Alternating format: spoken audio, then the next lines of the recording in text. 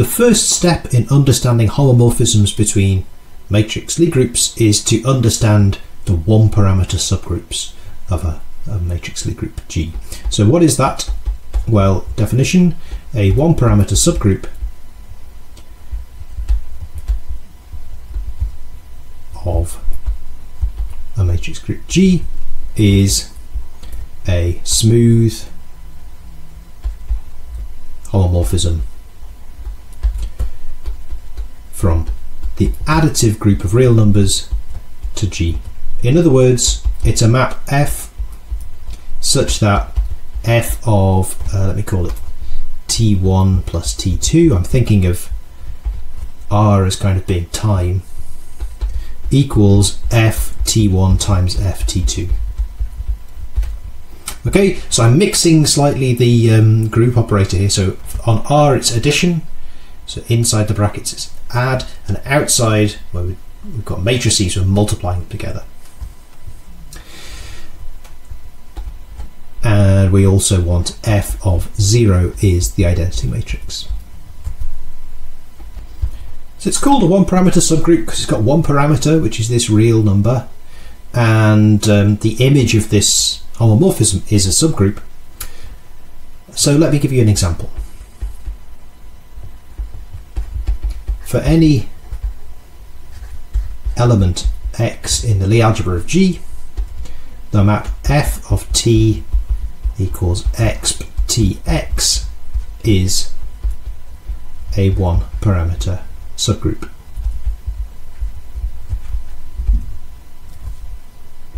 Proof? Well, exp t1x times exp t2x equals, well, if you remember the properties of the exponential map, if two matrices commute with one another, then we have the usual law of logarithms, so this should be exp t1x plus t2x because t1x and t2x commute with one another. T1, T2 are just numbers, we can just take them out of this Lie bracket by linearity, and so we just get T1, T2, x bracket x, which is 0. So there's no correction terms in the Baker-Campbell-Hausdorff formula, and this is exp of T1 plus T2 x. And this is exactly saying that f of T1 plus T2 equals f of T1 times f of T2. Moreover, exp of 0 times x equals exp of 0, that's the identity matrix. So this is one way of getting one parameter subgroups, and it turns out it's the only way. So any one parameter subgroup f from R to G has this form, i.e. there exists an x in the Lie algebra such that f of t equals exp tx. And this is actually going to be our first really non-trivial use of calculus, I think. So let's prove this. What does it mean for f to be a homomorphism? It means that f of s plus t is f of s times f of t, and it means that f of 0 is the identity matrix. What we're going to do is we're going to differentiate this first equation with respect to s at s equals 0. And that's going to give us a differential equation, and this is going to give us an initial condition. So let's see how this works. If I differentiate the, let's differentiate the left-hand side first. So using the chain rule, if I differentiate f of s plus t at s equals 0, what I get is the derivative of f evaluated at t. So I'm writing f dot for the derivative.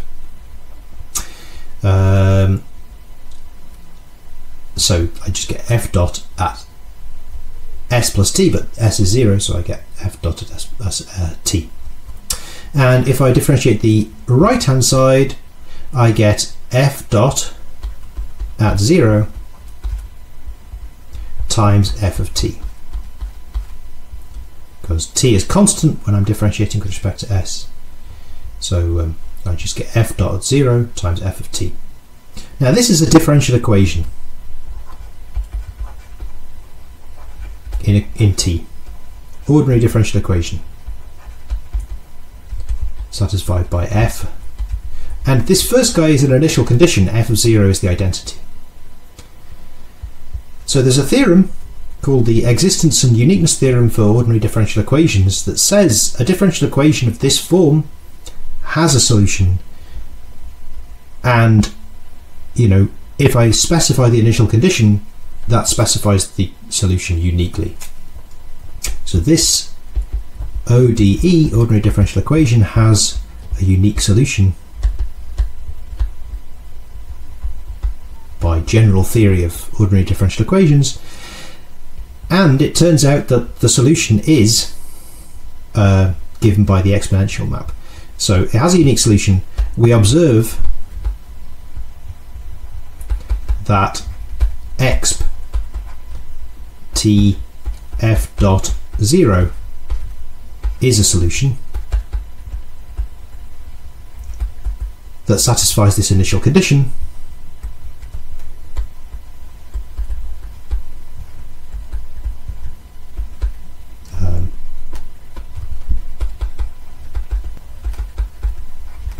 therefore it is the unique solution. So this tells us f of t has to be equal to this particular solution. So let's check, why is this a solution? Well, because when I differentiate this expression with respect to t, I just bring down a factor of f dot, and that's exactly what this differential equation is saying happens. And if I set t equal to 0, I just get the identity matrix. So we're using this non-trivial result from differential equations that an ordinary differential equation has a unique solution. In fact, if you hadn't already constructed the exponential map, this strategy would construct it for you, because it would be the unique solution of this differential equation. And actually that is how you construct the exponential map for Lie groups in general, if you don't have matrix multiplication, sort of matrices to work with.